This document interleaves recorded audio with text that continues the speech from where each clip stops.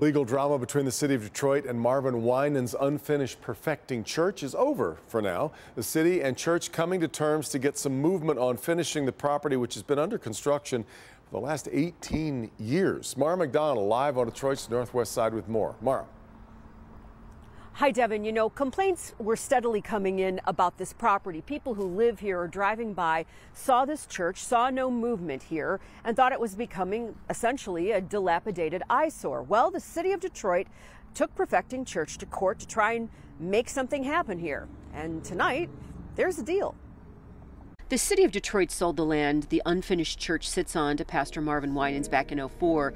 The dream was to have a megachurch on the property. Slowly but surely, construction started, building what you currently see on the site, but then it just sort of stopped 8 years ago, and complaints to the city started piling up, calling it an eyesore and a danger.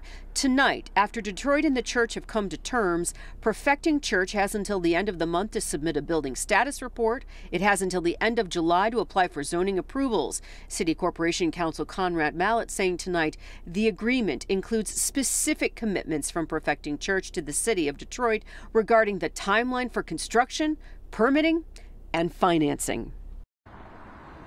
Back here live, talking about that financing, which is a key component here in the deal that was agreed to after the church meets all its, benchmarks that it has to with the city about, what's the status of the building, getting the permitting, getting this, getting that. The final thing after they get all their permits is going to be financing, and the church will have 90 days to show the city of Detroit that it's got it. We're live on Detroit's north side. I'm Mara McDonald. Local 4. What a long road it's been. All right, Mara.